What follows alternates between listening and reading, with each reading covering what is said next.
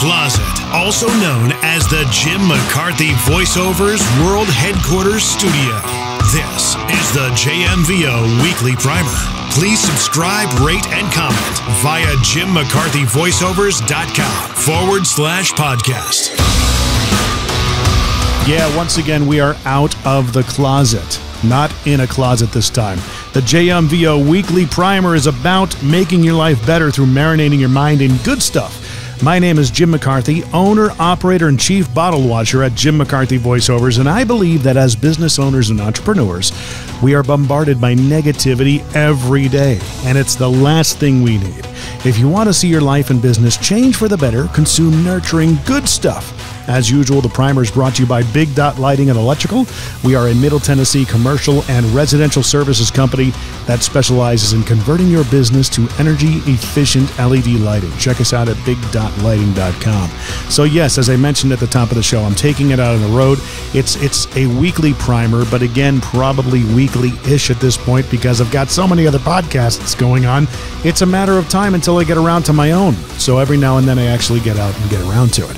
So if you're watching the video, it's kind of an odd setting that I'm in. I'm in a classroom. This is actually my daughter's classroom, and there's a reason why.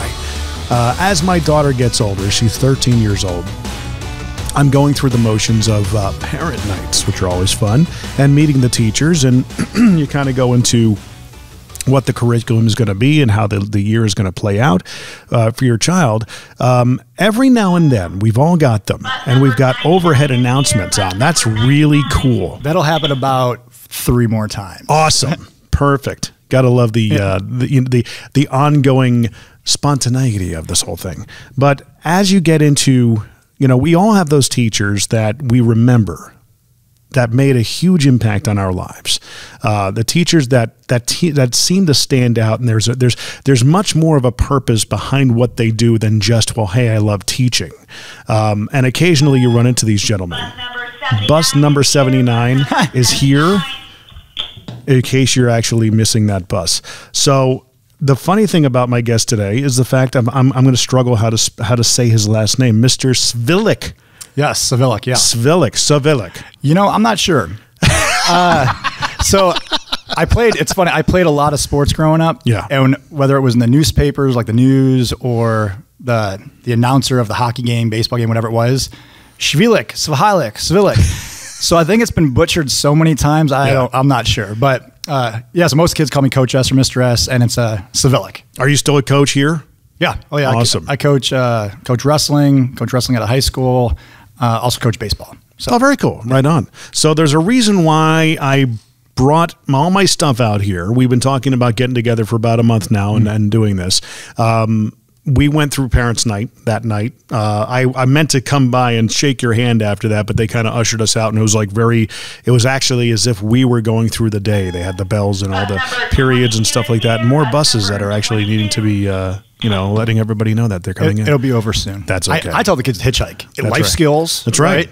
So. And that's the thing that kind of really made me think, okay, this guy's a little bit different. A lot of the other teachers were I'll be honest, going through the motions. They're all very nice and very impactful. But the one thing that stood out about you was the fact that you were like, look, I care, but I don't care if they absorb what they're learning. What I want to make sure that they are learning how to do is how to study. And that was the big thing. That was a practical topic. That was a practical piece of advice or just content that really stood out to me. And I was going, wow, that's very interesting. You have a very off-center way to look at teaching. Am I right? I would think so, yes. Right. I always wanted to be a teacher. Right. And later on, the kids will ask me, because I think right now the kids might be scared of me still a little bit. They see a tie and all that. But towards halfway through the year, they'll say, Mr. S, why do you want to be a teacher? And I hated school. Yeah. I hated school. I was the kid where half my books are in that locker, half of them are at home, not putting my name on papers. I just didn't like it. Yeah. And I was the kid who said, why do I have to know this? I did 15 word problems. Why do I have to do 20? So because of that, though, that ended up hurting me. So I didn't buy into what was happening and all that. But even when I was younger, I remember thinking, oh, this would be a great project. Right. What if the teacher assigned this? So one of the reasons that I got into teaching is I wanted to make a difference in someone's life. You know, when people always say, what's the meaning of life? To me, it's make a difference in at least one person's life. Right. And that was part of it. And then, you know, I just didn't want kids to hate school as much as I hated it. You know what I mean? That's that simple. And I think I try my best to do that. And I hope they're getting that. But I don't know. You know, it's kind of, every kid's different. You know, I think it's judging by how my daughter comes home, it's very easy to see how you're going to become probably one of her favorites, you know. So what you're doing does make an impression. And one of the things that you kind of walked us through was how you got testimonials from previous students, which I've never seen before. And I believe you had them hanging on the board and around the room, and parents could read them, but they were also there for the students that came into your classroom could read them. And it wasn't like, oh my gosh, he's such a great teacher. I mean, it was stuff like that. People were singing your praises. I think some were death threats even, maybe. Yeah, some death threats here and there. But what really happened was just make sure you study. And some of them were even like, and when you think you've studied enough, study for another day or so. Don't do the studying the night before. You know, that's practical advice. And that's what I kind of took away from it. It was like, okay, he's teaching practical stuff. You know, it's one thing to know the history and everything of the country and the world and all that stuff, all the highlights, let's say. It's another thing to actually take away practical, real-world use type of stuff. And before you and I started doing this, you had mentioned, and it was like music to my ears, that you're a huge fan of the trades and trade schools and things of that nature. Talk a little bit about that. Where did that come from? You know, I think, and I understand why. You need college. If you're going to have a good future, you have to have college, have to have college. You know, and especially when you're looking at the climate of the economy right now, some people are saying, you know, maybe a recession, maybe not. And either way, you know, I don't care. It's cyclical. It's going to happen. But I'll tell you one thing, that CEO of that company, once that toilet breaks, they're calling a plumber. Yeah. You know what I mean? And I think that the trades are often overlooked. And, you know, like Lexiles. Lexiles are huge here. And, you know, building vocabulary and all that. And when you break down people's jobs and Lexiles, the janitors actually have a higher Lexile than teachers, you know, working with all these chemicals and all that. And I think that it's often overlooked, but when you look at the backbone of society, when you look at the farmers, the plumbers, the carpenters, the ones who are building things, I think we often overlook them when they're the ones who, without them, life's not functioning. Right. And, you know, and I get it, again, college, but college isn't for everyone, you know, and there's nothing wrong with that. You know, if I wasn't a teacher, again, I wanted to be a teacher to make a difference in a life, I probably would have gone military or trade school. Right. You know, and I try to focus on that because, again, college. You know, and we live in a great city, a great district. And I don't know the numbers, but I'm going to say more than 80% are going to go to some sort of college, community college, four-year college, whatever it might be. So I don't need to talk to the 28 kids in my classroom about college. I need to talk to the 2 kids over there who might feel like a failure because, well, everyone else is going to college and I'm not, so I guess I'm a loser. Absolutely not. I told my students a story. We were going over the social classes of colonial America and how there was the gentry class, the middle class, and the lower class. And I wish that we can completely eradicate middle class, upper class, social class. And I tell them a story. My buddy who lives in Miami, this guy that I know, a lot of money, private jet, all this stuff, so makes a lot of money. My other buddy's poor. So my buddy who makes a lot of money, I mean, he'll jump on a jet, fly somewhere for a steak. I mean, so a lot of money. And then my other buddy, I remember in high school, his dad ran out on the family and his mom really wasn't there, working multiple jobs. I remember cockroaches running around the house. I remember he has 4 sisters, and my buddy didn't even really graduate high school. He walked with us, but I don't think he got his diploma. And the idea is one guy's upper class, one guy's lower class. Now, the person that I know from Miami will like fart and swear and spit and do anything they want because they got the money. My other buddy, when we were in high school, I remember and again, they don't have a lot of money here, and I remember being over at his house when credit card companies were calling. And they just would let the phone ring and ring and ring. And at that point, I didn't understand. And now looking back, I get it. And I remember watching him give his money to somebody for lunch because that kid was hungry. And I watched him give his jacket one time living in Ohio because somebody was cold. You know, and we live in a society where, well, this person over here who does what he wants, he's upper class. And this person doesn't have a lot of money, they're lower class. So going back to the trade school, my dad was kind of like a dad to this kid, and he would always go to my dad for advice.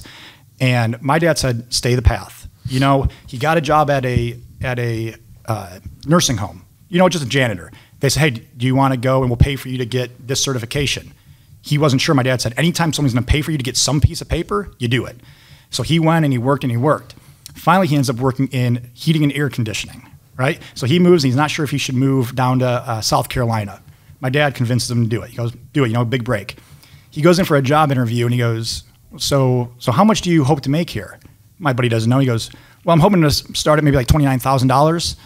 And they laughed in his face and said, "Son, you're starting at about $70,000, not counting commission." Yeah. And my buddy goes, "Oh, yeah, that'll work. Sounds good."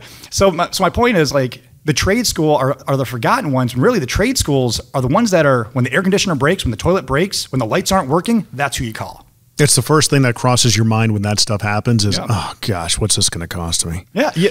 And that's the thing. Like, so you were talking how you got your foot in the door, and I thought the price you said was $8,000. Yeah, so $8,000. Radio school cost $8,000 back in the day. Yeah, it's like, oh my gosh, that's expensive. And then in college, $50,000. Yeah, you know, and I tell these kids, and many of them are going to college again, but I got a piece of paper that says, "Hey, I know history and I know political science and all that, and I have $30,000 in debt." Yeah. You know, the trade school, who's getting paid to get an apprenticeship a lot of times, maybe $8,000, $10,000 even, they're starting at a higher medium there with money, yet lower class. See, what I like about what you're saying here is that you're not alienating the kid. Because see, when I went to high school, and I've told this story many a time, was that if you didn't go to college, that was it. You were going to become a loser. Yeah. All right. There was no hope for you. There was no chance.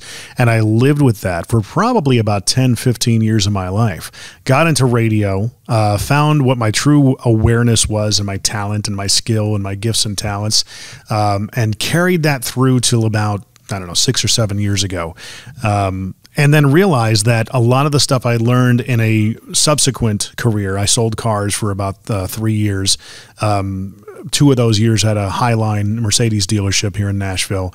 And I tell people all the time, one of the best schools I've ever been to, that was my college education. Yeah. I learned how to sell. I learned how to create rapport. I learned how to integrate my marketing skills that I learned in radio and start branding myself in a personal brand sense. It was one of those things that, you know, it's never too late to start learning. And one of the things I implore to my kids is that I don't care if you go to college. I really don't. I don't think you need it these days. I think there are other avenues that you can make a living. Trade schools, culinary schools, anything like that. I said, if you want to become a doctor, a lawyer, of course, you got to go through the schools. Right. You got to go take on the specialized. Debt. Right. Yeah. Right.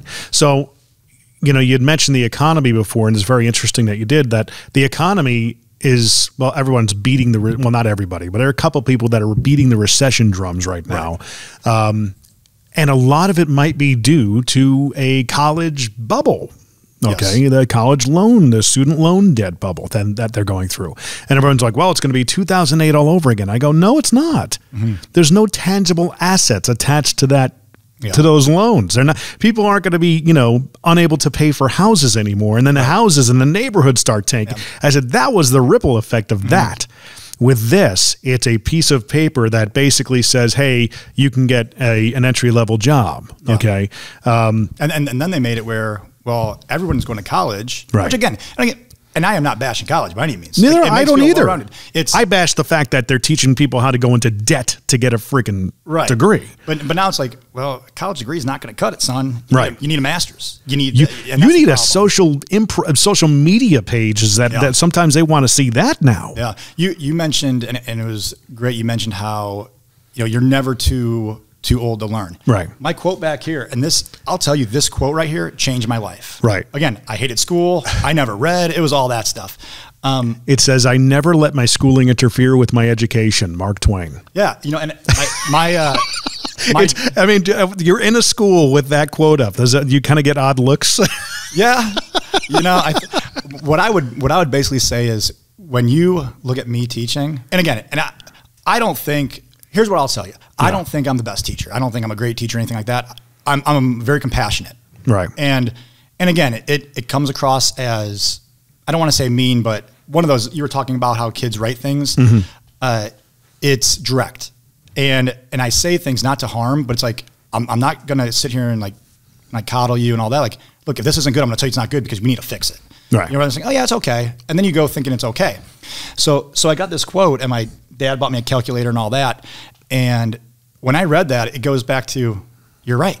Like, people go to school and they just sit there and they think like, why do I have to know this stuff? And, right. and a lot of it you don't, you know, but when you go out, and I tell this kids at the end of the year, I'll say, you know, you can read about the Grand Canyon, and you can look in a picture and it's really great. But to travel to the Grand Canyon and look at it, that says something. Oh yeah. You know, you can listen to the radio and listen to an ocean, but to hear the power of a wave break, that says something. Right. So my big thing is like, yes, the schooling, it's important, but your education goes out from actually experiencing life. Yeah. You know, and that probably sounds hippie, but I'm telling you, like, it's the truth. Yeah. I think the biggest thing is going out and experiencing life. Mm-hmm. And you get a lot of kids that kind of, I mean, they're into that kind of angle, you know, where a lot of, you know, you got the state that's telling you got to teach a certain curriculum. There's certain standards that you got to meet. I understand that. Absolutely. But there's a buddy of mine who I've had on the podcast before. I've been on his podcast. His name is Hal Bowman, and he's got a program called Teach Like a Rock Star. Okay. And if you ever get a chance to go to it, he's incredible. Actually, I'll recommend that he bring you on his, but he brings teachers on his podcast all the time. But he talks about, you know, are you going to be the one teacher that's going to make a difference in that kid's life? Meaning, when the kid shows up, are they going to get, you know, a little bit of a hug? Are you going to look them in the eye and say their name? Yeah. And that kind of stuff, which again isn't being taught, whether the teachers just aren't aware of it or it's just not something that people are on top of or thinking about. When I got into car sales, one of the things I understood was I thought I was a pretty good salesman up until then. You know, my father always told me that if you ever want to make more than the CEO or the owner of the company, get into sales and learn how to sell the product and do it better than anybody else. I always thought I was a pretty decent salesperson, but man, when it came, being a salesperson's one thing, being a closer is another. Good point. Yeah, you know, absolutely. And actually closing the deal, which in the car business you had to do. You had to figure out a way to get him to the end zone. Otherwise, you didn't put food on the table. Right. You know, and then when you're in a situation like that, you figure it out faster. You find something else to do. Yeah. Real quick. That's a tough business. Sales, it is because again, I mean, I remember talking. I keep bringing up my parents. I don't mean to. But sure. Like they passed away last year tragically and all this. I'm sorry. So like a lot of things I always think about my parents, and I remember him sitting there saying, you know, it's tough. You can be top salesman. You're not top salesman, or your sales start to slide a little bit. They're like, well, what are you doing differently? It's like, well, nothing. You know what I mean? It's 0 to 0 every month. Yeah. The slate is wiped clean, and it's your stature can change. I mean, there's other things that go into that, like business culture and office culture and things of that nature that, you know, if you have a culture that you feel like you're going to be fired out of a cannon because your sales numbers slip within the first week after you had a rock star month, that's not a culture you want to be in. But that's a whole set of stories to tell. But talking about the impressions that you've had and shaping that angle that you bring to the classroom every day, where did the practicality continue on that road with talking about sharing real information with students? You know, why do you think do you feel that like they're coming to the classroom thirsty and hungry to hear more? Are they really interested in the subject matter or the method through which you teach? If that makes sense. Yeah. You know, I think both. And I don't think I'm a great teacher. You know what? I think I'm probably a salesman. Right. You know, I'm selling a product that a lot of them don't like, but you know, and in a lot of ways it is. You know, and I was talking to the students just happened today, and I kind of like I try to express things to them gradually through the year, you know, once we build a little more rapport. But I told them, one of the kids mentioned, you know, we just talk about a bunch of nonsense in here. I go, what do you mean? I goes, like, we don't talk about like anything like important. Like we have the notes, but then we just talk about stuff. Like, oh, like anything on your mind? Yeah. So we were talking about, I forget what we were talking about today, maybe the Mars rover or something. And finally I broke it down. I said, you want to know why we talk about nothing and why we just hang out in here? They always say, it feels like we're just hanging out. I'm like, studies show that you guys can only focus for about 45 minutes. Classes are about 55 minutes. Yeah. There's a problem there. So 10 minutes is you guys just basically sitting there wanting to be somewhere else. Yeah. So during the whole time, I'll sit there and then, I'll be like, hey, did you hear? Listen to what happened to me. So I kind of break the monotony of it, talk to them a little bit, and then we go, oh, let's get back to the notes. And then they refocus on the notes. And I think going back to teachers kind of forgetting, I think the biggest thing is they forget that students are people. Yeah. You know, and I get that you're supposed to have like teacher student. And I'll tell you, like, my students will understand that there is that difference, but they're also people. You know, they're having bad days, good days, and all that. So I think when you start looking at them as people first, it understands. So as people, they're sitting here wondering, why do I have to know about history? This stuff's stupid. What kind of reactions do you have from your fellow teachers and such? Because you're different, for sure. Am I that different? Like, you are. I think you are. Yeah. I mean, it's you kind of you're no nonsense, but you do have empathy and compassion, right? You're saying the compassion lives in the fact that you're no nonsense. That you're going to tell them, look, you need to hear the hard truth sometimes. That sometimes this just isn't good. Let's go around and figure out how to make it better. Okay. Learn how to do stuff. There was a quote that I learned from a guy named Grant Cardone, who I had on the show a couple months ago. And he's another one of those guys like your buddy in Miami. He's actually from Miami or lives in Miami. And he's, approaching billionaire status, has his own jet and everything. But he says, man, he made his name on selling, on teaching how to sell. And he goes, I hate sales. I don't like selling. And he goes, if you want to really get good at something, get great at what you hate.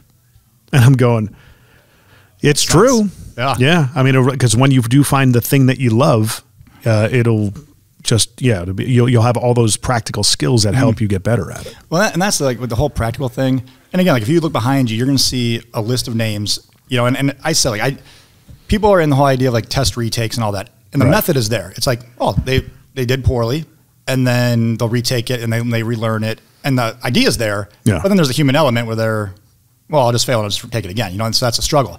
So behind us, we've got a wall of the students who are going to be retaking a test. So I'm looking at those names, right? Right. And some of them are already taken them. Now I've got a couple kids, by a couple, more than 2 handfuls of kids who are failing the class. Right. Already. Yeah. Now how many classes are you running? Just the one? 4. 4 classes. Yes, so about 4 classes. And with that said, only 3 of those kids who are failing have their name up there. Right. The rest of them aren't even going to take a test retake. And that starts early on and all that. And up on the corner, I have like their homework assignments. I give them in the beginning of the month, and they're due at the end of the month. A lot of kids fail at that, and I understand. And I talk to the parents about let them fail. Failing is okay. It's actually pretty good in the beginning. Right. And through time, the practical purpose is they're going to realize that I need to start budgeting my time. Yeah. And a lot of kids jump to 8th grade and they study or they get good grades without studying. And that's a broken system. Yeah. Like they don't study, they're getting A's and B's. A's are for those who master the material, where if I drop down dead, you can teach us material. Can you? Well, you don't deserve an A. Right. So I do that, and right now they get overwhelmed and all that. Slowly they're going to start finding, okay, I've got this assignment due. It's pretty simple. I'm going to get it done at the beginning of the month, check it off, we're done. And then all of a sudden they start their time management where history, not important. Science, not important. Time managing your life and bills and all that, I mean, that's important stuff. Yeah, it's practical. Yeah. So and that's the big thing of so the skills. subject matter is kind of secondary. The primary thing you're teaching are practical life skills, like what you're talking about. And that's, like I didn't get into teaching because I wanted to make a bunch of historians. Right. I got into teaching. I got into teaching history because I like the topic. Yeah. But like that's where you're passionate. That's your thing. Yeah. Yeah. And I just watching Discovery Channel when I was younger, whatever. So I like that material. Yeah. But I didn't get into teaching to teach the material. Right. I got into teaching to teach people. Right. See, if I could teach kids, if I can get in front of a classroom of kids and just teach them the fundamentals of selling, I would have a field day. Yeah. I mean, that I can see why we were talking before about sales is important for every aspect. Everything. Analytical, public speaking. Yeah. Like that's a big thing. We have a lot of talking going on in the class. When we do presentations, kids are terrified in the beginning because typically what happens, they give a presentation, kids dreaming about, being somewhere else, not paying attention. Then all of a sudden they're done. Everyone starts clapping. This kid's like, yeah, good job. Like I wasn't paying attention, but it sounds great, guys. Yeah. So what we do. Nothing much has changed. Yeah, right. I was like, all right, great, man. You're talking about colonies. Love it. Sweet. So what we do up here is we get these people, the audience. Yeah. So they're all doing projects. They don't want your project to be the best. Yeah. So they start asking questions like, whoa, this isn't accurate. This is wrong. What would you do if this happened? So now they're up here having to defend themselves. And I make sure it's not, you're not going to be a bully. Because don't forget, you're going to get up there and then I'll start asking questions and we'll see what happens, Right. So they're up there defending themselves, trying to find the reason. And the big thing is don't stammer, don't look around, thinking on your feet, being able to do that. Because I tell them, when you go for a job interview in high school, in college, whatever, you're going to sit there and they're going to ask you a question. I don't know. Yeah. You know, and it's like, no, man, think on your feet. How can you spin it? Even if you're talking and thinking while you're talking, and then you find your answer. Or even saying, I don't know, in a way that actually sells them better on you. Yeah. You know, I don't know what that might be right now, but I think that I have the resources to be able to find that answer. Yeah, absolutely. I mean, I didn't know all the answers when a customer would throw me a curveball. I'd be like, you know what? I'm not going to try and BS you. Yes. That's the one thing that you can remember about me. I don't know the answer to that question, but I can find out for you. Is that fair? Yeah. You know, that's a big thing in teaching too. I think teachers are scared of not knowing. Yeah, of not They're knowing. scared of failing, you mean? Yeah, right. And yeah. It's funny, like, and I always get this. So I used to teach 6th, 7th, and 8th grade. And I love that because, so I know I have some knowledge on 6th, 7th, and 8th grade now. So I can say, hey, it's just like in 7th grade when you learned this, same idea. We're just erasing names and all that. Right. But sometimes a kid will ask me a question and I don't know. They're like, you know, I'm not sure about that. Will you teach history? Yes. So I know every single fact from the history of the world that has ever happened. I apologize for 6,000 years of human history. It's all right here, pal. Yeah. But it's, I think people don't want to look stupid. You know, and of course not. And I think, and we were talking about freedom of press. Yeah. And again, the big thing in the class is, again, I told at parent night where a lot of kids aren't going to know the facts, and that's okay. A lot of parents don't know history, and they're doing okay. We live in a nice area, you know. But we're talking about freedom of press and how it's important to have that. Some countries don't have it, and I showed them a scale about where media spectrums fall, like the big name broadcasts and all that. And look, they lean left, they lean right. They're really left, they're really right.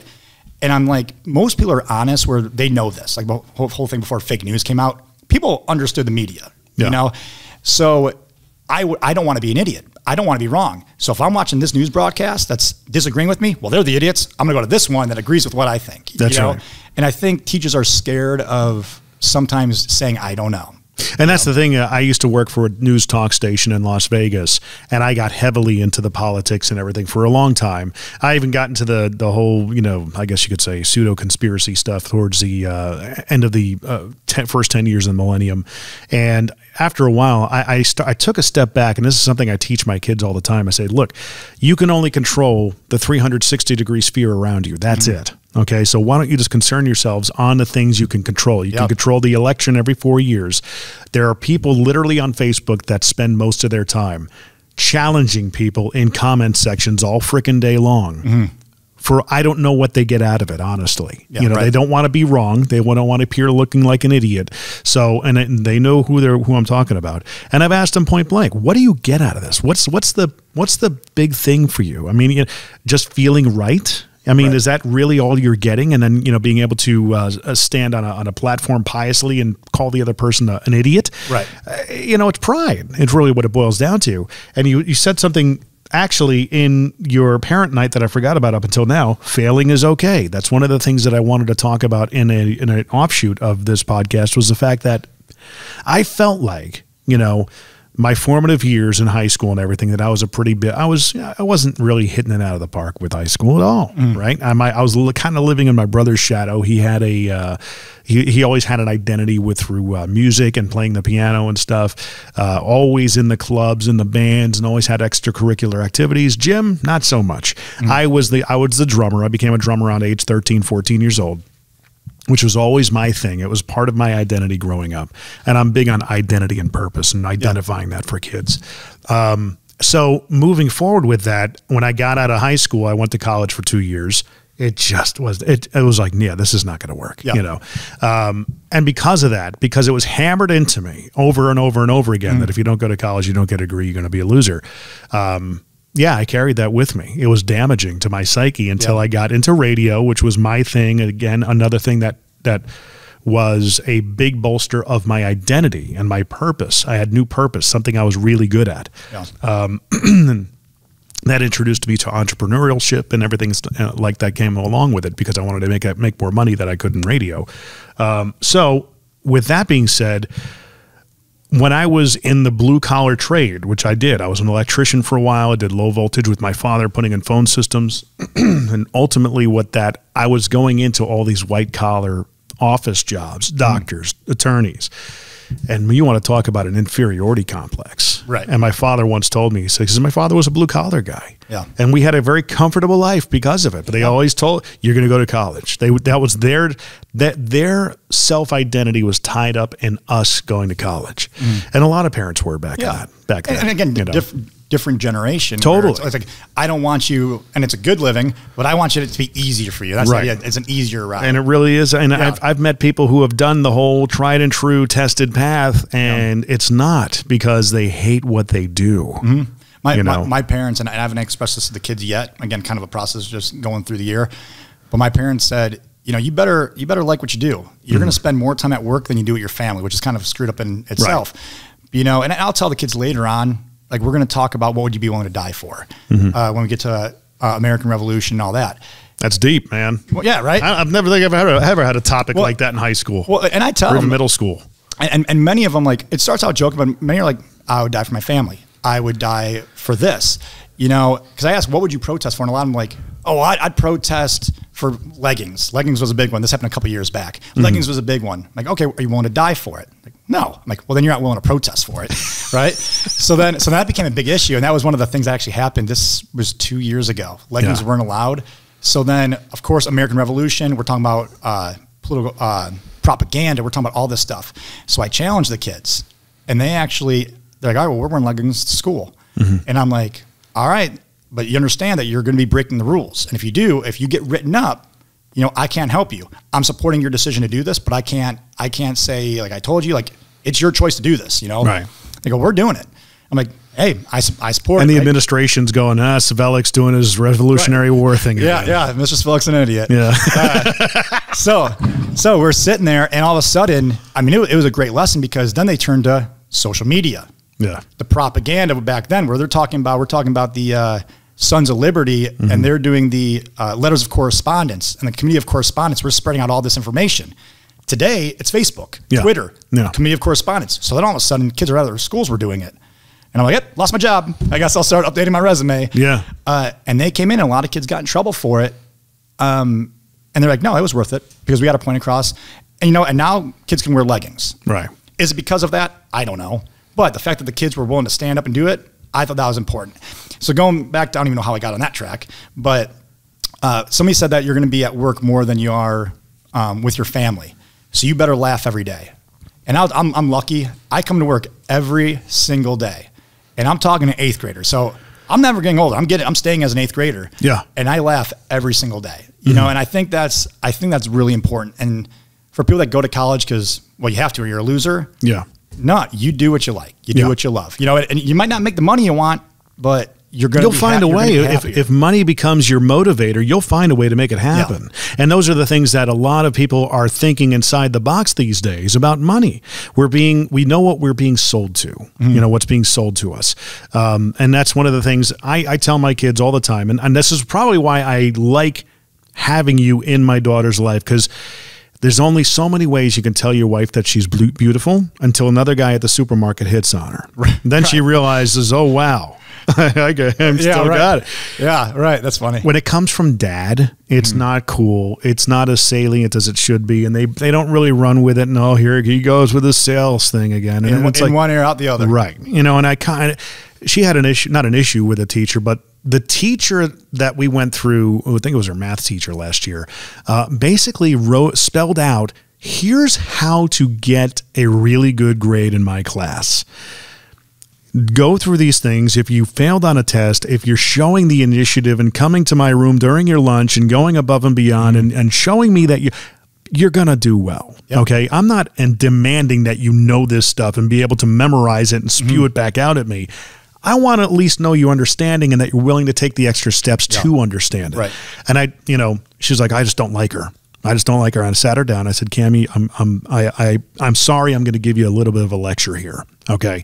You've heard me say before, it's a sell or be sold world we live in. All right. Unfortunately, for a majority of Americans, they're being sold to. Not many people doing the selling. For you, it's going to be different. This is how you're going to get the things you want in life. You're going to learn how to sell. I said, she's pretty much told you how to sell her. Yeah. If you had been listening, which is a big element of sales, you got 2 of these and 1 of these, listen twice as much. She told you how to sell her. Okay. Just do what she's asking you to do. Yeah. Okay, because one-on-one versus in the classroom with the rest of your peers is going to be vastly different. If anything, you're Absolutely. you're going to learn that she's actually probably not that bad. And wouldn't you know it? Yeah. One of her favorite teachers. That's towards the end of the year. That's so funny because, like you were talking about, it's always come from me, and that's why I have the letters or the comments that the kids make. I'm like, look, Yeah. I'm an old guy telling these kids. You are not old. Well, I'm older. Were you like 26? Yeah, 26 sounds good. I eat my vegetables. I do push-ups. No, so that's why I have the kids from last year say, like, look, this class is different. It's harder. You're going to have to work. And once you work, it's actually easy. Yeah. You know, and that's why I do it, because they're going to hear it from every single teacher. It's not the same as last year and all that. So it's funny that you describe that teacher that way, because that's me. Yeah. You know, and this is going to sound cruel, but so I have kids that fail the first test, and I told parents, hey, a lot of people are going to fail that first test. You know, class average was a 68%, you know? And I said at the end, like, some kids said, well, I didn't study, you know, and they were kind of in tears that they failed. I'm like, whoa, no tears here. You said you didn't study, you failed. So why are you crying because you didn't study, or are you crying because you failed? You know, big difference. So I have students every single day coming at lunch, and I work with students all the time. Yeah. And the reason I do that, I'm not trying to fail kids by any means. And the big thing is, whether it's a trade school, whether it's college, whether it's whatever, they need to learn skills of how to learn information. So what it is first I go over, like, hey, like, this is the information, all that. And I help them with the test just so they're not going to fail. But then it's like, okay, how do we break down the knowledge that applies to you? You know, because, you know, I don't do study guides. And the kids kind of freak, what do you mean there's no study guide? I'm like, well, Billy studies different than Sarah, so why am I going to give you guys the same study guide? And that is the biggest struggle. That's why early on kids are failing, because it's not a due date. Do the study guide when the test is due. So a lot of kids do it right now. They're doing it the day before the test is due, so it's not helping them. That'll be a skill they'll develop to kind of manage and do it gradually. And then, okay, I'm still failing. What can I do differently? And I'll work with them. Well, you like music. You like songs. Why are you sitting here just doing definitions? You make a poem. Right? Make some sort of lyrical sonnet or something to help you out. You're over here always doodling in my class. If you're going to doodle something with the notes. So when I see your study guide, I want to see all pictures. Yeah. You have something like mercantilism, the idea of controlling trade to gain wealth. Very exciting social studies stuff, right? Right. Right. But you draw a picture over here explaining it so you can understand it. And that's the big thing with the information is not important. It's developing that skill of how to remember and learn new information. That makes sense to you. Yeah. Right. I mean, what's your chicken scratch? Yeah. I mean, because not everyone's learned the same way. Yeah. And going with the whole failure thing, that's why failure is important. Oh, so, extremely. Thank you. Amen. So you focus about businesses, right? Companies. I'm going to do an applause there. I don't know what that is. Okay. Yeah. I like it. So you talk about that. So somebody goes into business, and that's a risk. I can't imagine the fear. There's excitement. I own 2. All right. So there's excitement when you're starting and a fear, right? Yeah, like, what if it doesn't work or something? I don't know if it was fear, because I try not to be fear-based. It is a risk, but so is, I always tell people, well, so is also having one single income source. True. It's a massive risk. True. Case in point, GM. Okay. Yeah. Everybody's on strike. They've got one single source of income. That's it. Now what are they doing? They're sitting outside in the heat, holding a sign, not getting paid. Yeah. You know, and you look at teachers, I don't know many teachers who just teach. Right.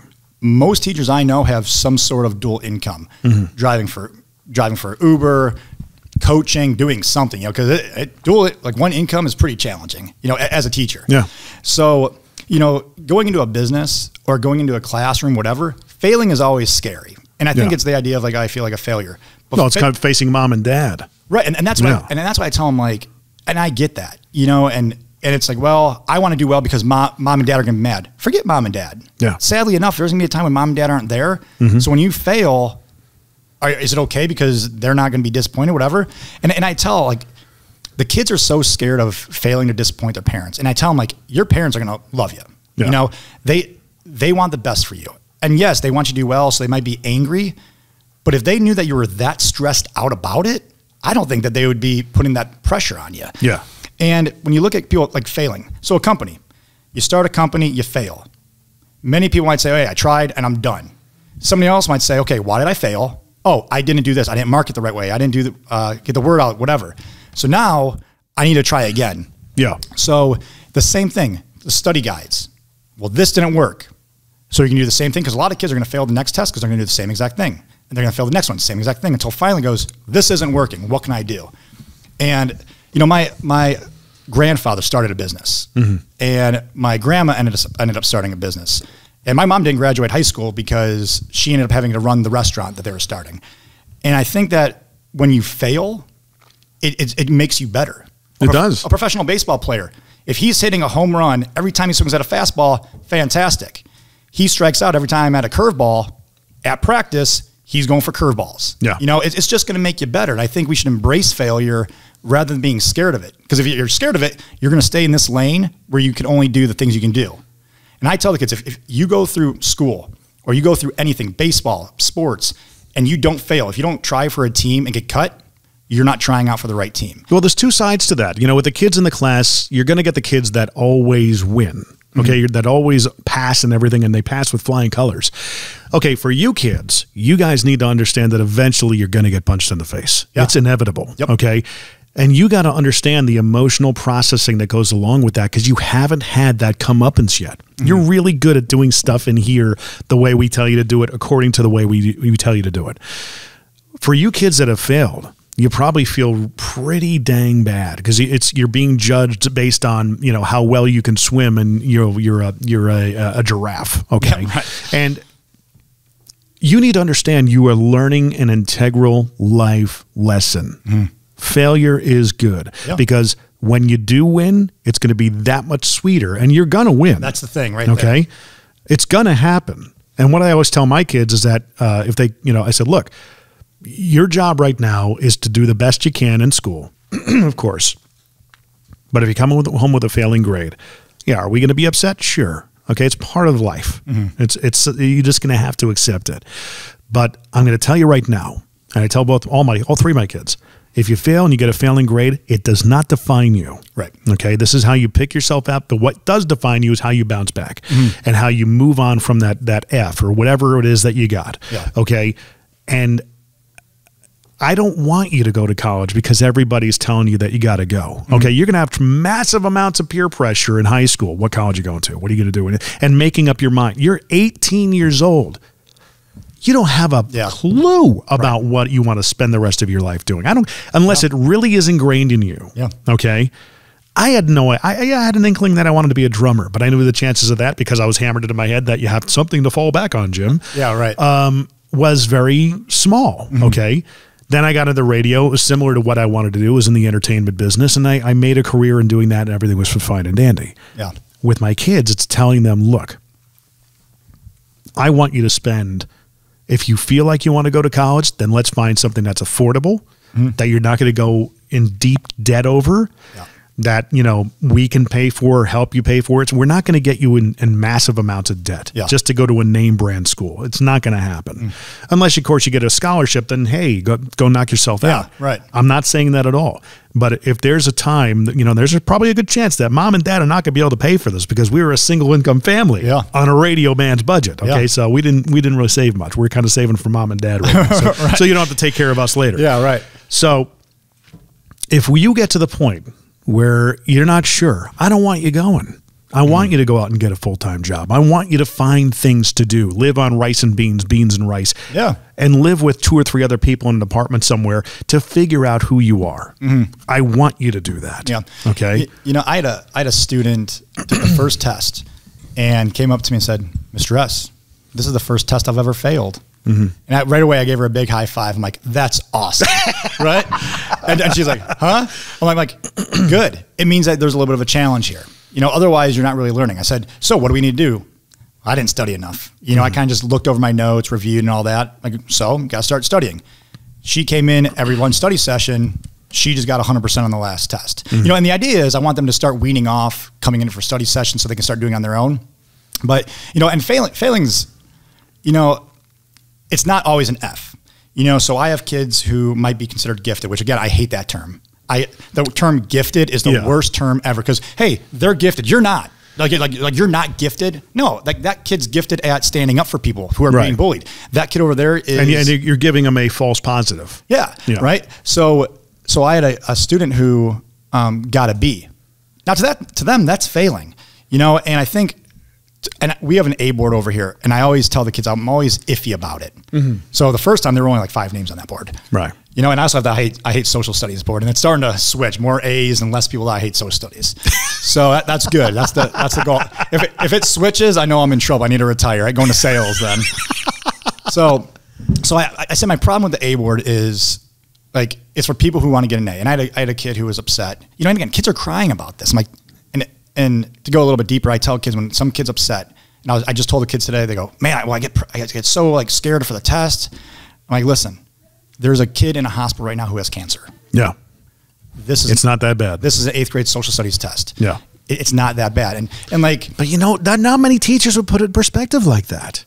I think that's what I'm saying is that I love the fact that, you know, I'm not that good of a teacher. My gosh, I think your legacy is going to show you that, yeah, you made an impression on a lot of people. Hopefully. Saying stuff like that.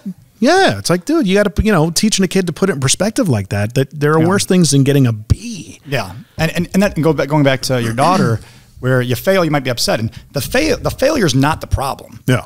If you allow that to become a continuous thing, then you're not learning how to change your ways or whatever it might be. And that is the problem, you know? So one failure here and there. So my problem with my A board is, hey, the kids who get an A put their name up there. But the kids, I make sure I make a comment to these kids, the kid who fails and works and works and works and works and gets a B. Yeah. And the kid who is gifted, right, doesn't really work and gets an A minus, a B plus, that kid who worked and worked and worked and got the B, they should have their name up there. Right. You know, and I try to express it to the kid because in the big scheme of life, that kid who's working and working and working, getting a B, and this kid who's sliding by and getting an A, give me that kid in any job who works and gets the B, they're going to be more successful 10 times out of 10. Yeah. You know, and I think that's so the A board bothers me a little bit, and that's why I then try to address, like, look, if you're working hard and the B is the best thing you can do, that's better than getting an A, in my opinion. But no. Do they understand that? I think they do. In the beginning, they don't. I think, again, I think the whole year is a process. That's why the whole year is, in the beginning, maybe I'm mean. Maybe class is challenging. It's hard. And once they figure it out, it starts to click. You know what? Maybe if I start doing my study guides, maybe if I study a little bit more here and they start to manage their time, you know, the best thing is when they go up there and you were talking about how you want to earn something. And I told them, a kid who goes up there, one kid was upset because, you know, like 10 kids in the class got their name up on the board and he missed it by a half point. And he was arguing his point to me. And I love it. After a test, I say, I want you to come up and tell me why I'm wrong. Like, I love it. Because sell me on this. Well, I'm sitting here, I'm like, I just graded 120 tests. Yeah. And I'm trying to get them back as fast as possible for you, because if you guys worked hard, it's only fair for me as a teacher to work hard to get it back to you so we can get the feedback back to you. Yeah. So he's like, well, I think this and this. And a lot of times I will say, you know what? Sure. Because they're challenging a teacher, which is scary enough. Yeah. So they could be wrong. I'm like, you know what? I didn't think of that. Good point. And I'm just like, totally wrong, but yeah, here's a point. But you know what? I'll give you that. Yeah. So this one student I was just talking to, he's really upset because, am I too quiet? I feel no, you're fine. You're fine. I got to clear my throat a lot. This kid's upset because he was a half point away. And again, almost to tears. I'm like, man, it's 8th grade social studies. This stuff does not matter. It doesn't matter. You know, not like today, like we talked about, the motion sensor. Like we were talking about the Proclamation Act. Yeah. That stuff's not. Do you know what the Proclamation Act is? No, you know, if I had to venture a guess, something about, no, I don't. There you go. I love it. Nice. All right. Yeah. Hey, he's admitting he's wrong. I'll admit I'm wrong. Yeah. So most people don't. Do you know what eminent domain is? I can probably loosely explain it. All right. Yeah. So we're talking about how England just kicked everyone out of their property because for government, it was better that they remove themselves from that property. Yeah. That's not important. Eminent domain, widening this road over here and taking people out of his backyard, that's important. Yeah. You know? So I'm explaining it to this kid and all that. So he's upset that he didn't get on the A board. And I'm like, look, you'll get there. Just keep working hard. And the best thing is when they try and they fail and they finally get on that board, the excitement they feel. Oh, yeah. And I tell them, like, isn't it better to earn it than just have it given to you? Yeah. And every time, like halfway through the year, they start getting, they go, it does. Yeah. It's better to feel like I've earned this rather than, oh, here's my A. Here's my A. But that's yet, do you understand that what you're teaching them and understanding that they can come to you and argue their grade is yet something you're teaching them? I guess it is. I struggle with compliments because I'm just acknowledging something here that's yet another lesson they're going to learn. That's salesmanship right there. Yeah. Okay, now I got to figure out how I pitch to him that he not only might be wrong, but I need to figure out how I can kick up my grade a notch. Okay, and that's one of the things. I had a girlfriend in. It went to UConn up in Connecticut, and she got a bad grade on something, and I said, argue it. I can't argue it. Why not? Yeah. Go talk to the teacher, see what you can do. They say no, and it's the same grade. Exactly, but at least you asked. And, when it's funny because a lot of people look at some of the guests I get on the podcast. How'd you get him? I asked. Yeah. It doesn't hurt to ask. If you need to learn how to pitch and frame something and give a value proposition, and then go for the jugular, go for the close. Okay, after the dinner, drinks, and dancing's all done, it's time to finish things up. Okay, that's how you get stuff in life. Okay, how to be persuasive, how to do all that stuff. We're sold to that is not bad, but it's not even taught to us. Yeah. So by the virtue of you doing that, it's an invaluable lesson, because when I tell my daughter, well, go argue the grade. She's argued. I'm like, why are you expending energy arguing with me? I'm not changing the grade. I'm not changing the grade. Yeah. I said, but you can go to the teacher and make a case and say, you know what? I think in this particular question right here where you marked it wrong, I kind of got it this way because of this. Is there any way we can go ahead? And I always teach them about the art of the head nod. Can we go ahead and just change that to a correct answer? Is that something that we can make sure we... Yes, sir. I will do that. He just put like the Aladdin genie hex on me. Okay. It's psychology, man. Yeah, absolutely. So, but the virtue that you're doing that is, I think, amazing. I was really excited because... did you do that a lot in college, like argue grades and stuff? And I already said I wasn't a good student. Yeah, I know, but that's... No, I will tell you. So I had one teacher that I really liked, and him and I would disagree on everything. He was one polar opposite of the political spectrum, and I was the other polar opposite. Right. And one day we were discussing immigration. One of us think that there should be no borders at all. One of us think that we should have tight borders. So we're going back and forth and we're debating this. And then the next day he comes in, he goes, well, here, you said something. Let me tell you something. And he's going to prove me wrong. All right, which again, I hope so. He's a doctor, right? He's a doctor of political science, I guess. I don't know. So he's sitting there and he goes, well, look at this. He's doing all this information. And I said, did you do that outside of class, like to prove me wrong? He goes, yeah. I'm like, okay. And I'm like, I won. You know, you got inside his head. Yeah. And that class, we had the desks in a big circle. And he said, this class is going to be hard and difficult and blah, blah, blah. And a lot of kids just dropped this. I don't need that nonsense, right? I'm like, yeah, I'm going to stick it out. And then he's like, hey, now that they're gone, let's get to this class. And we sat in a circle and we just discussed politics and all these issues. And kids they were going all over. We were talking about sweatshops. We were talking about immigration. We're talking about Iraq war. We're talking about all this stuff. I'm like, no, I disagree with you. And that's a big thing. We do a lot of debates in here because I think people are Facebook. Hey, I'm very tough behind a computer. I'm going to tell you why you're wrong all the day, blah, blah, blah, blah. Yeah. Face to face, different tune. Yeah. So I'm trying to tell these kids to look somebody in the eye, and there's nothing wrong with saying, hey, I disagree with you. Because then after our debates in here, I'm like, okay, is anybody dead? Okay. we're okay, right? So it's okay. People are going to disagree with you, and that's okay. Difference of opinions and all that. Yeah. So I was really excited because one of my students wanted to do like an escape game or something like that. And I just heard about this the other day. So they come up and it was one of their friends that told me. So I want to do the wacky wave. The lights keep on going off. Yeah, that's all right. There we go. So they want to do the escape game. And their mom said, no, can't do it. He goes, well, now listen here. Like you don't have to give me a ride. Whoever has a ride for me already. Got value points. Right. And I'm going to do this. So rather than, I know we haven't cut the grass in a while, so I'll cut the grass when I get home. Like I'll be gone for an hour and a half. That's it. All right, fine. Hour and a half, you can go. Hung up the phone, and apparently this kid goes, just totally Mr. Esther right there. Right? And he goes, I was using like debate points and all that. And I'm like, and so when somebody told me, I brought it up to that student later, and I go, heard this happen. Like, yeah, so I was able to go and all that. And again, I think it's important to look people in the eye and just figure out how to discuss and have a conversation and be okay to have somebody say no and all that. But, and listen to them and make them understand that you are listening. And and that's the big thing. So we just had our first graded debate in here, and it was about North versus South. Where would you rather live? Education was in the North, not in the South. Manufacturing versus farming, all this stuff's going on. Religion.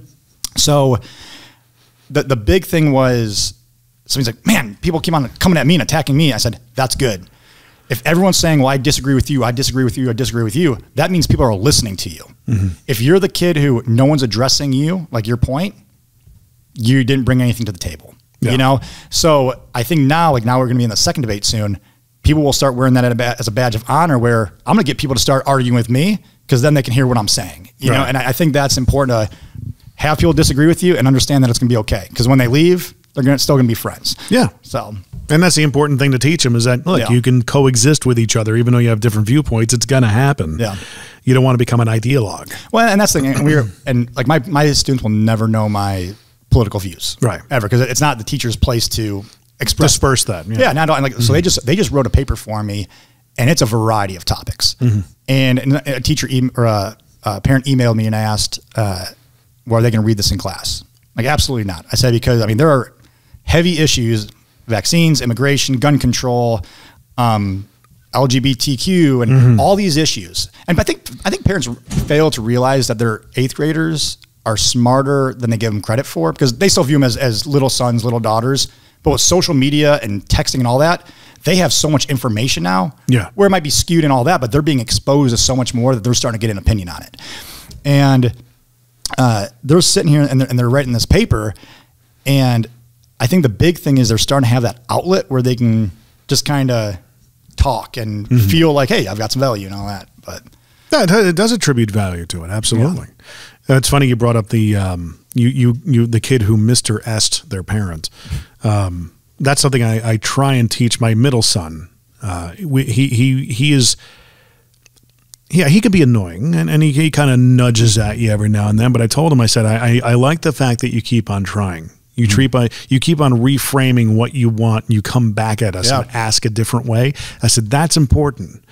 But you've asked us 5 times, and the answer still no, so one should knock it off. You're very resilient. Now you're just annoying. Yeah. I like it. I mean, when I sold cars or sold anything, it was asking, sometimes it was, they tell you it's 8 to 15 touches for a follow-up from first contact before you can even move the ball down the field.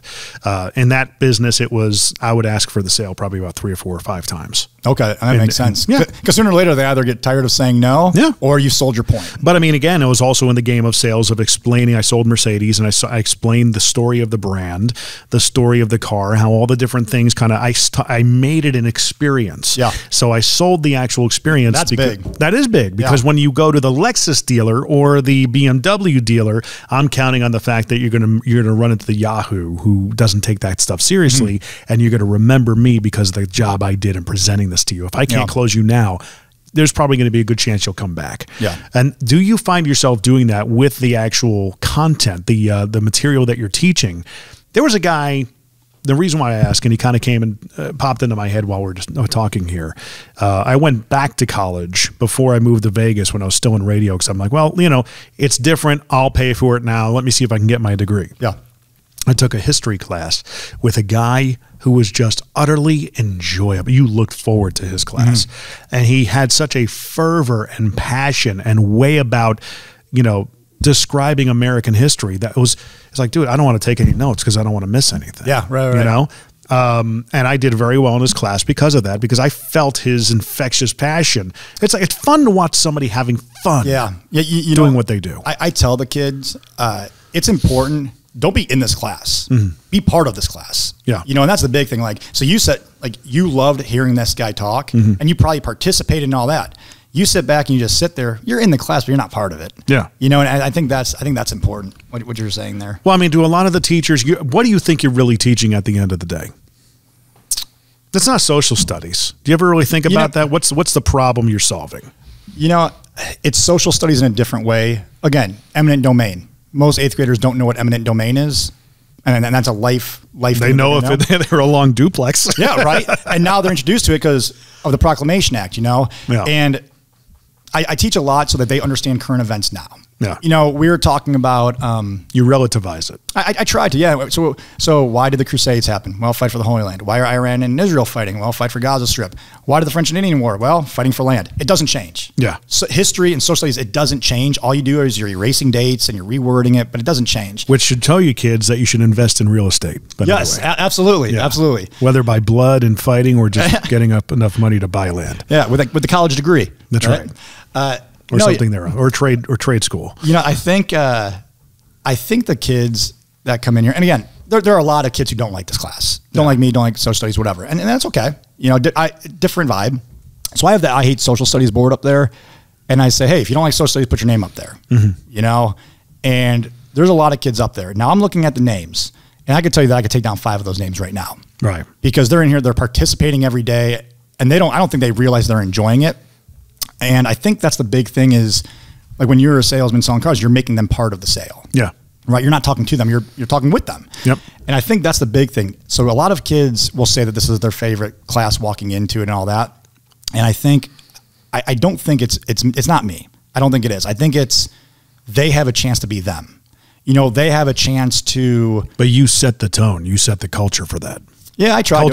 Cultures come from the top. I tried to. I almost put a hole in this wall today, actually, trying to prove a point to them. And I'm like, guys, I'm literally about to stroke out here because you guys aren't getting this. So I ended up like being on top of a desk. Right. And I think that energy is a big one. There's a saying down, or a poem down in the workroom, and it was talking about how, you know, I've come to a scary realization how I am the important variable in that classroom where, like, I'm the energy.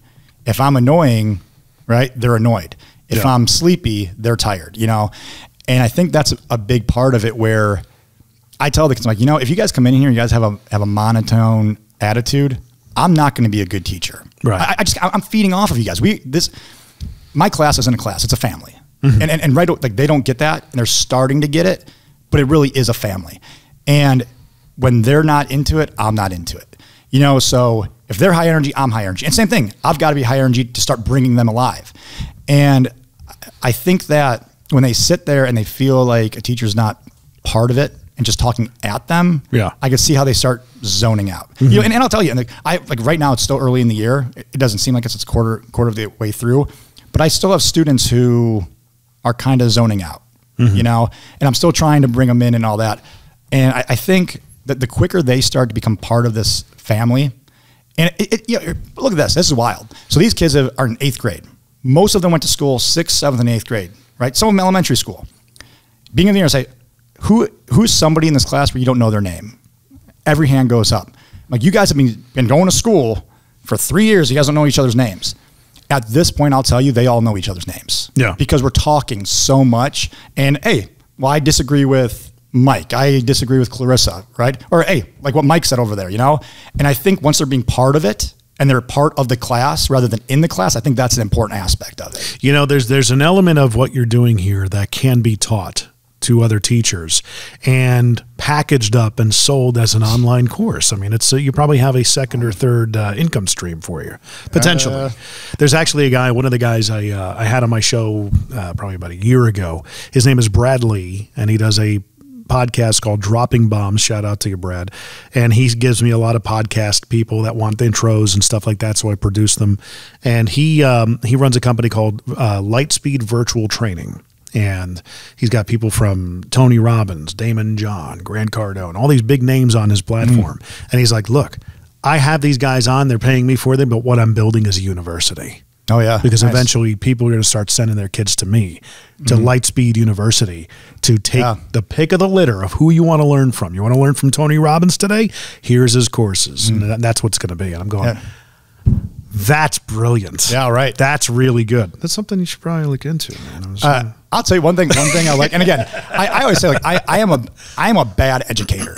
Like, and I think you're humble. I think my administrator will tell you I am a bad educator. A teacher, I'm a pretty decent teacher. Yeah. But like the whole like paperwork and all that stuff, that's a struggle for me. Because again, I'm going back to my old school where it's like, well, I don't see the point of doing that. So why am I doing it? You know. But so this happened about 3 years ago. And when you walk into my classroom, above it, it says, be a SEAL, right? And the kids aren't sure what that means and all that. So about 3 years ago, me and the students were talking.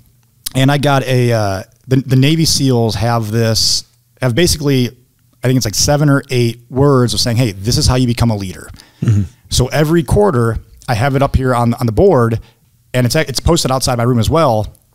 Persistence, dedication, responsibility, and all these things. And the Navy SEALs they're the strongest of the strong. They get things done because they do things so rigorously that other people can't do them.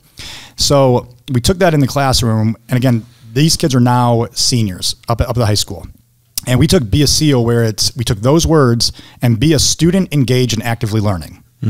And it's the whole idea of embracing failure. Yeah. Life's going to be tough. At some point you've got to pick yourself up. I have these emails, and you were in the meeting. I said, parents, please don't email me. Not because I don't like talking to you, not because I don't want the best for your kids, but I would need your son or daughter to advocate for themselves. I want them to be part of the class where they're actively learning. And that's a big thing I'm trying to express to the kids. Again, it sounds corny with the Be a SEAL, student engaged and actively learning, but that's the big thing of actively being part of anything you're doing. That's how you're going to learn. It embeds itself into your DNA. Yeah. I mean, you play sports and you're in the back row, you're not going to be seen, right? No. You're sitting in a college class, you're sitting in a trade school, and you're not volunteering to go try something, you're not going to be seen. And that's the big thing I'm trying to get them to get, is just actively learning and all that. The book will go on sale once I finish it in 15 years, guys. So you can, write a page a week. You'll have it done in no time. That's the plan. In the summer, you think I'd have all this time. I just had a little girl, so I probably should have gotten it done last summer. Yeah, thank you. That's a whole new learning experience. Right? Oh yeah, sure. Yeah, right. When you have kids, even when you have kids, having these kids will train you for your kid later. I find that having kids in one of the businesses I own enables me to speak to, and this may sound bad, speak to my employees and business partners and other clients in my businesses a certain way. Yeah. The selling aspect of it certainly helps, but also kind of being assertive helps you really get your point across when you need to, and you understand the nature and the dynamic of the relationship. Yeah. So, but it's, but again, man, I can't thank you enough for allowing me into your space today, and thank you very having much. me on the JMVO Weekly Primer. Guys, if you want anything from me, or you have anything that you want to ask me, I'm always available via, of course, Instagram and Facebook and Twitter. You can hit me up at my website, jimmccarthyvoiceovers.com. Always listen to the podcast, share it with your friends, and please let me know what you think. I'd love to hear your feedback. jimmccarthyvoiceovers.com/podcast. And again, Mr. Svihlik, thank you. Thank you for being on, man. I will also do a shout out. You're giving shout outs. Can I give a shout out? You can give a shout out. I will give a shout out to my wonderful wife, who's actually with my brand new daughter, Ava. So Rachel and Ava. Hopefully this will give me some brownie points for later on. There you go. There you go. Thanks for being on, man. Thank you very much. This is the JMVO Weekly Primer. Please subscribe, rate, and comment via JimMcCarthyVoiceovers.com /podcast.